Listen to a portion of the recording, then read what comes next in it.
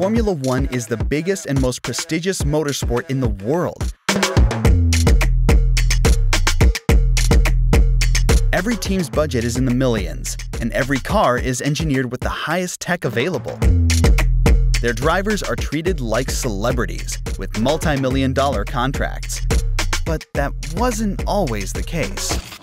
You see, back then, Formula One was very different. For starters, they had the FISA, which was a subsection of the FIA and ran Formula One almost to its grave on many instances, because it was biased towards the three manufacturer teams at the time, which were Ferrari, Renault, and Alfa Romeo. On the other side of the pond, you had the FOCA, which represented everyone else.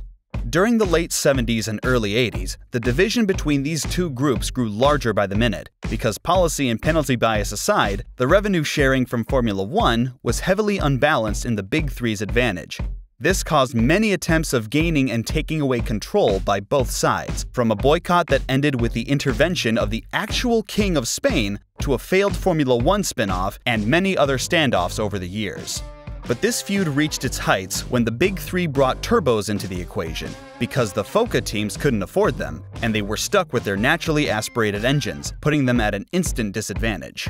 And as the turbocharged engines became faster and more powerful, they also became heavier, so the manufacturer teams lobbied FISA to bump up the minimum weight requirements to 585 kilograms. This was like a death sentence for the foca teams, since abiding by this rule meant they had to add weight to their cars, which were already slower than their turbocharged competitors. This left them with two options. They were either going to spread their legs and drop the soap, or they would try to dig their way out of this hole. As you can imagine, they decided to grab a shovel, and they dug through the F1 rulebook, hoping to find any loophole which would put them back into competition. And sure enough, they did. Their creative new solution was water-cooled brakes. But wait, that doesn't really make your car faster, does it? No, but they weren't using them to cool their brakes. They were using them to dump weight. Let me explain.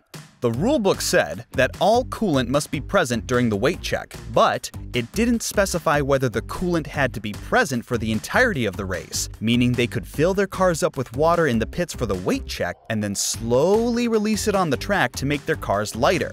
And since the post-race weight checks required the cars to be topped up with their fluids, they could legally refill the water tanks and be at the required weight.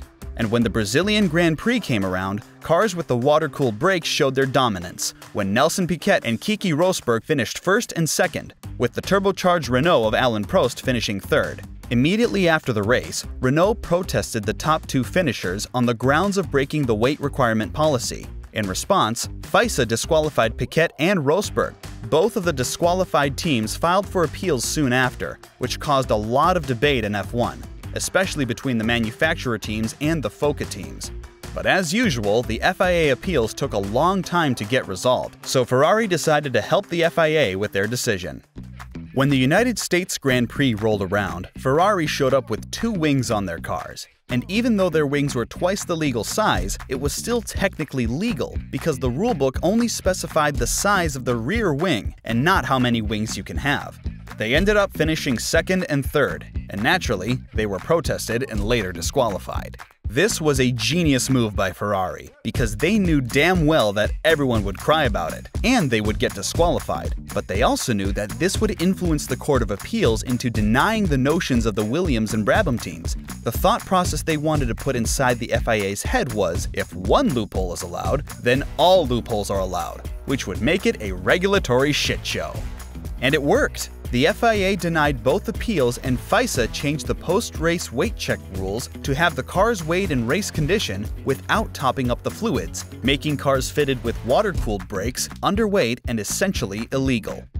But foca wasn't going to let this slide, so at the San Marino Grand Prix, they staged a boycott, in which all the aligned teams decided to skip the event in solidarity against FISA's handling of the sport. But some teams broke their promise and competed anyways, citing sponsor obligations that they needed to fulfill. And the result was a 14-car race in San Marino, from which the Renaults of both Alain Prost and Rene Arnoux retired with reliability troubles, allowing for a dominant Ferrari 1-2, which had its own controversy around it. The diminished grid undoubtedly had its negative impacts on FISA's image. How can a series claim to be the pinnacle of motorsports when over half the grid boycott events in protest of its management? An issue which, if persisted, would damage the finances of the sport and the love of its fan base. At least that was Foca's argument to the TV broadcasters.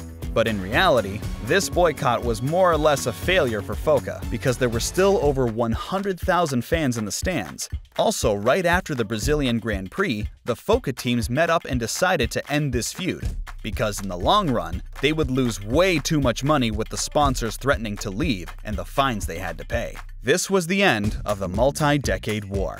This also shaped Formula One to become the sport we love today. Because without the feud between FISA and Foca, F1 teams would be underfunded and they wouldn't be able to compete, and the drivers wouldn't be as well paid as they are today.